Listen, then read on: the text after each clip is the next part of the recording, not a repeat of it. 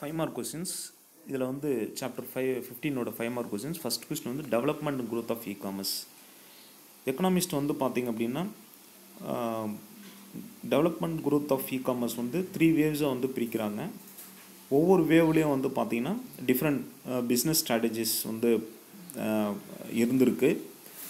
E-commerce and the information revolution brought about by the internet. So இன்டர்நெட்னால தான் வந்து பார்த்திங்க அப்படின்னா இ-காமர்ஸ் அண்ட் இன்ஃபர்மேஷன் ரெவல்யூஷன் வந்து உருவாக்கப்பட்டிருக்கு.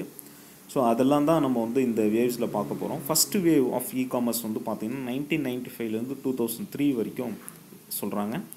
இந்த வேவில் .com கம்பெனிஸ்னால் இ-காமர்ஸ் கம்பெனிஸ், இவங்க வந்து அமெரிக்கன் கம்பெனிஸாக இருக்காங்க பெரும்பாலும். ஸோ அவங்களோட வெப்சைட்ஸ் எல்லாமே வந்து இங்கிலீஷில் மட்டும்தான் இருக்குது. இதில் .com bubble had attract huge investments. So இந்த காலகட்டத்தில் வந்து .com பபுள் நடந்திருந்தது. நம்ம .com பபுள் அப்படின்னா அதாவது நம்ம 3 mark கொஸ்டின்ஸில் நான் உங்களுக்கு எக்ஸ்பிளைன் பண்ணியிருப்பேன் .com பபுள் பற்றி. அதாவது அதீதமான வளர்ச்சி, growth ஆஃப் அதாவது explosive growth of internet. So இன்டர்நெட்டினுடைய அதீத வளர்ச்சினால் காமர்ஸும் வந்து அதிகமாக வந்து வளர்ச்சி அடையுது. இந்த காலகட்டத்தில் வந்து வணிகம் வந்து பெருமளவில் வளர்ச்சி அடையுது. இதுதான் வந்து .com பபுள் அப்படின்னு சொல்லுவாங்க. ஸோ இந்த ஸ்டேஜில் வந்து இன்டர்நெட் வந்து எப்படி இருந்திருக்குன்னா வெப் 1.0 அந்த ஸ்டேஜில் இருந்திருக்கு. அதாவது வந்து பார்த்திங்கன்னா ரீட் ஒன்லி மோடு அந்த ரேஞ்சில் தான் இருந்திருக்கு. பார்க்க விஷயம் இன்ஃபர்மேஷன் வந்து தெரிஞ்சுக்க தான் முடியும். ஸோ நெட்வொர்க் டெக்னாலஜி வந்து பிகினிங் ஸ்டேஜில் இருந்ததுனால பேண்ட்விட் அதே போல் செக்யூரிட்டி இதெல்லாமே வந்து ரொம்ப குறைவாக இருந்திருக்கு. இடிஐ, அன்ஸ்ட்ரக்சர்ட் இமெயில், ஸோ இது மாதிரியான விஷயங்கள் மூலமாக தான் பிஸ்னஸ் இன்ஃபர்மேஷன் வந்து எக்ஸ்சேஞ்ச் பண்ணியிருக்காங்க.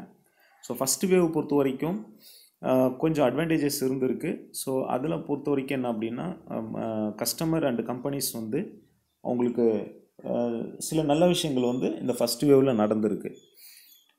செகண்ட் வேவ் வந்து பார்த்திங்க அப்படின்னா ரீபர்த் ஆஃப் இ-காமர்ஸ் அப்படின்னு சொல்லலாம். ஏன்னா இந்த ஃபஸ்ட் வேவுக்கு அப்புறம் வந்து சடனாக .com பஸ்ட் நடந்திருக்கு. அதாவது .com பபுளுக்கு அப்புறம் .com பஸ்ட்டு. அதாவது எந்த அளவுக்கு ரேப்பிடாக க்ரோத் ஆச்சோ அந்த அளவுக்கு வந்து பார்த்திங்க அப்படின்னா சடனாக வந்து பார்த்திங்கன்னா ஃபால், அதனுடைய இ-காமர்ஸ் பிஸ்னஸஸ் வந்து சடனாக வந்து ஃபால் டவுன் ஆகிடுச்சு. பட் அதுலேயே வந்து பார்த்தீங்கன்னா சில கம்பெனிஸ் வந்து சர்வைவ் பண்ணி அவங்க மறுபடியும் வந்து ரீபர்த் பண்ணி வந்த ஸ்டேஜ் தான் வந்து செகண்ட் வேவ் அப்படின்னு சொல்லலாம். அதனால தான் ரீபர்த் ஆஃப் இ-காமர்ஸ் அப்படின்னு சொல்கிறாங்க. செகண்ட் வேவ் பொறுத்த வரைக்கும் என்ன அப்படின்னா குளோபல் வேவ் அப்படின்னு சொல்லலாம். ஃபஸ்ட்டு வேவ் வந்து பெரும்பாலும் வந்து அமெரிக்கன் கம்பெனிஸ் தான் இருந்திருக்காங்க. செகண்ட் வேவில் வந்து மெனி கண்ட்ரிஸ் மெனி லாங்குவேஜஸ் வந்து பயன்படுத்தப்பட்டிருக்கு. Language translation, currency conversion, so இதெல்லாம் வந்து ஃபோக்கஸ் பண்ணியிருக்காங்க செகண்ட் வேவில். கம்பெனிஸ் வந்து பார்த்திங்க அப்படின்னா இன்டர்னல் ஃபண்ட்ஸ், அவங்களோட ஓன் ஃபண்ட்ஸை யூஸ் பண்ணி கிராஜுவலாக வந்து அவங்களோட இ-காமர்ஸ் ஆப்பர்ச்சுனிட்டிஸ் வந்து விரிவுபடுத்துகிறாங்க. இ-காமர்ஸ் வந்து இதனால் என்ன ஆகுதுன்னா ஸ்டடியாக வந்து க்ரோத் ஆகுது. அதே போல் வந்து டெக்னாலஜியும் வந்து ஓரளவுக்கு டெவலப்மெண்ட் ஆகுது. இதில் பொறுத்த வரைக்கும் என்ன அப்படின்னு பார்த்தீங்கன்னா இ-காமர்ஸ் நெட்வொர்க் டெக்னாலஜி வந்து இன்ட்ராக்டிவ் வெப் 2.0. ஸோ இந்த பீரியட் தான் வெப் 2.0 அப்படின்னு சொல்கிறாங்க. இந்த காலகட்டத்தில் வந்து நெட்வொர்க் டெக்னாலஜிஸ் வந்து நல்லா ரேப்பிடாக க்ரோத் ஆகிருந்த ஸ்டேஜ். வெப் யூசர்ஸ் வந்து நரிஷ்டு இ-காமர்ஸ் கம்பெனிஸ். ஸோ அவங்க வந்து கம்பெனிஸ் வந்து இந்த இன்க்ரீஸ்டு வெப் டெக்னாலஜிஸ்னால் அவங்கள வந்து டெவலப் பண்ணிக்கிறாங்க. இது செகண்ட் வேவ். தேர்ட் வேவ் பொறுத்த வரைக்கும் வந்து மொபைல் டெக்னாலஜிஸ் டோட்டலாக வந்து பார்த்தீங்கன்னா நெட்வொர்க்கிங்கில் computer நெட்வொர்க்லேருந்து computer, laptop, desktop computers, so இந்த மாதிரி இதிலிருந்து மொபைல் யூஸ் பண்ண ஆரம்பிச்சிட்டாங்க. ஸோ இ-காமர்ஸ் வந்து மொபைல் பேஸ்டு, மொபைல் எல்லாமே மொபைலிருந்து எல்லாத்தையும் அவங்க buying, selling, products, procurement, so business லெவலில் வந்து மொபைல் ஃபோன் மட்டுமே யூஸ் பண்ணி, மொபைல் டெக்னாலஜிஸ் மட்டுமே யூஸ் பண்ணி அவங்களோட என்டையர் இ-காமர்ஸ் பிஸ்னஸை பண்ணக்கூடிய ஒரு சூழல் வந்துருந்தது. ஏன்னா இதில் வந்து மொபைல் டிவைசஸ் வந்து ரியல் டைம் ஆன் டிமாண்ட் டிரான்சாக்ஷன்ஸ்க்கு வந்து பயன்படுத்தியிருக்காங்க.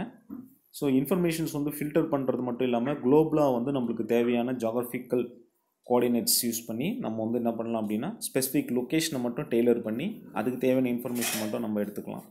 ஸோ இந்த டேர்ம் வந்து வெப் 3.0 அப்படின்னு சொல்கிறாங்க. இதனால் வந்து பார்த்திங்க அப்படின்னா ஃப்யூச்சர் இன்டர்நெட், அதாவது artificial intelligence, semantic web, generic database, so இந்த மாதிரி டெக்னாலஜிலாம் வந்து இந்த வேவில் க்ரோத் ஆகுது. ஆக இ-காமர்ஸ்னுடைய க்ரோத் அண்ட் டெவலப்மெண்ட் அப்படின்னு பார்த்திங்க அப்படின்னா டெவலப்மெண்ட் அண்ட் க்ரோத் அப்படின்னு பார்த்தீங்கன்னா 3 stages, 3 waves, first wave, second wave, third wave அப்படின்னு 3 வேவாக பிரித்து நீங்கள் எழுதணும். இது ஒரு 5 மார்க் கொஸ்டின்.